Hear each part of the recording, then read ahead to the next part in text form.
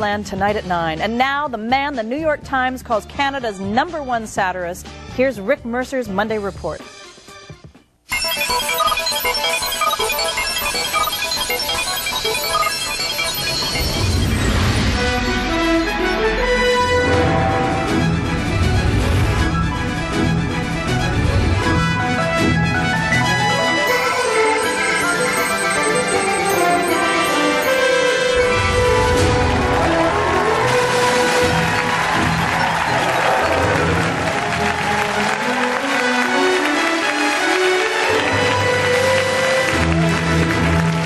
Good evening, I'm Rick Mercer, and this is Monday Report.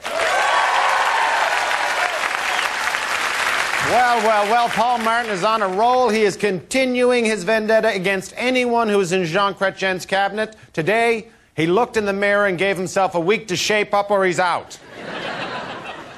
After a couple of years of being afraid of the stock market, we're getting back in the game. RRSP contributions are through the roof. In the last month alone, Canadians contributed a record $5 billion. Of course, by now that's down to $3 billion.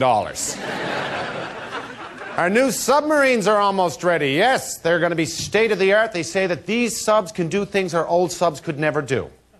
These new ones can go underwater. Of course, so could the Sea Kings.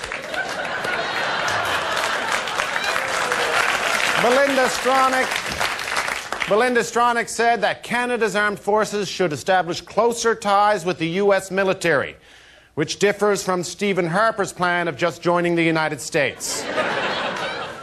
And officials in Springbrook, Alberta now say that a derailed train is not leaking toxins as first believed. This is good news, but I'd still take the kids to your mothers for a few days. New science now indicates the dinosaurs were not destroyed by a giant asteroid, but it probably freaked them out. John Kerry has won the Democratic nomination. George Bush called to congratulate him, although Bush actually thought he was calling Jim Carrey. He said, "Wow, man, I watched the whole thing on TV. You were dumb, but the other guy was even dumber." And in an effort to save money, Toronto has announced it may stop its dead animal pickup. That'll get the tourists back. Don't mind the dead dog, come on in. Have you been up the tower?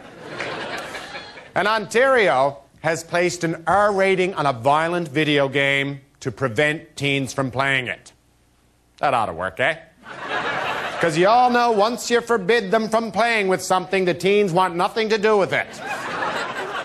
And an artist who specializes in splashing large X's on walls in his own blood has won a $15,000 Governor General's Award for Visual Arts. You know, somewhere there's a very bitter man with a room full of owl paintings. And finally, a Toronto family has admitted to fighting for Al-Qaeda and staying in the home of Osama bin Laden. Now watch the Americans make a big deal out of this one.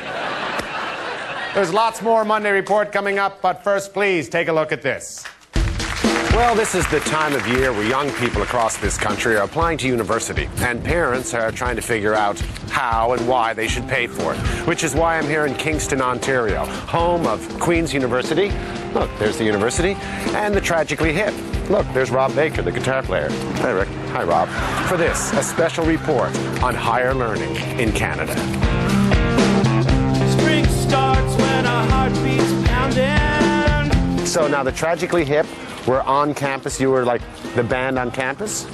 Yeah, we were one of a couple of bands, but we made a pretty good living putting ourselves through school, playing at Alfie's Pub and various places, Clark Hall Pub. I was in Clark Hall Pub. The Clark Hall Pub. And the students kind of shake it up, which is good. You're happy when they come back in the fall, and you're grateful when they leave in May.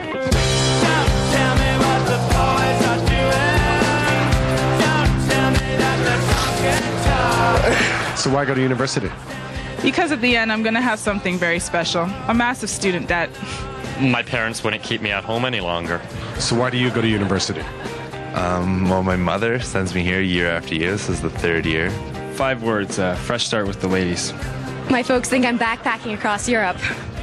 Did you go to Frosh Week? I did go to Frosh Week. A lot of shaving cream, a lot of alcohol at points, a lot of grass and mud. Over 4,000 tuition. So you write the residence check plus for food. $4,000 and your son or daughter goes off, gets covered in shaving cream and drinks themselves sick. Welcome to university, I guess.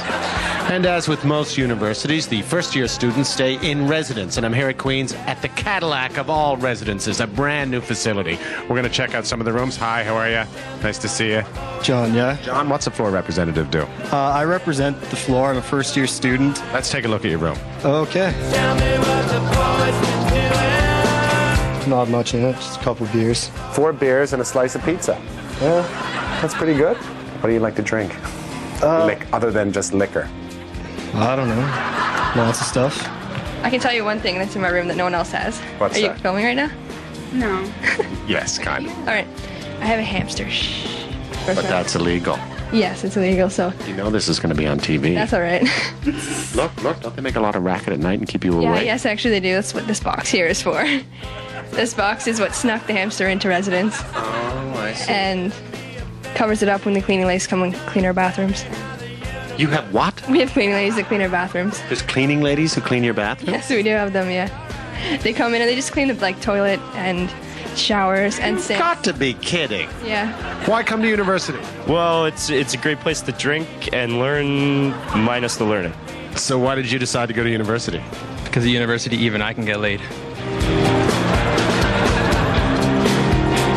Universities are ground zero when it comes to finding the future voters and, dare I say it, the future leaders of tomorrow. So here I am on my right, the young, what are you now, Tories, Conservatives, Alliance. Conservatives. And over here to my right, to my left are the young Liberals, correct? Correct, yes. Are you a Paul Martin Liberal? I am. Yes. You're glad there was no one else running? Why Harper? I think he'll do a great job, make a great prime minister. Yeah? Yeah. Like of Canada? Now, do you guys get along? I don't know that we don't get along. You might be left or right, but you kind of got some stuff in common. We all like to drink. Do you? Yeah, I think so. Is there a lot of drinking in the Liberals? Yes. Yes? NDP? You're potheads. More so. At Queen's University, I'm Rick Mercer.